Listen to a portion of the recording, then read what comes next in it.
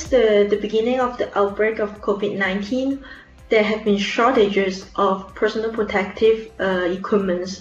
Dassault Systèmes has created a community to gather all the designers and researchers and makers around the world to collaborate our ideas of how to help during this crisis.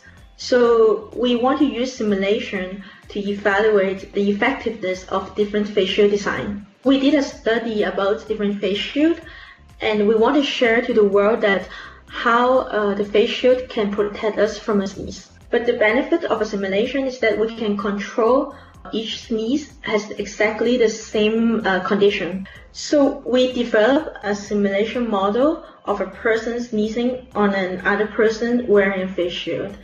And then we compare it to the experimental data. We want to make sure our simulation model is represented well a real sneezing event. We find out that when the headband is widely open, the sneezing droplets can enter from above, and it can contaminate the person's face, especially the area around the eyes. It shows that it's very important to have the headband cover or have a flap that goes over the forehead to reduce the chance of the sneezing droplets coming or entering from above.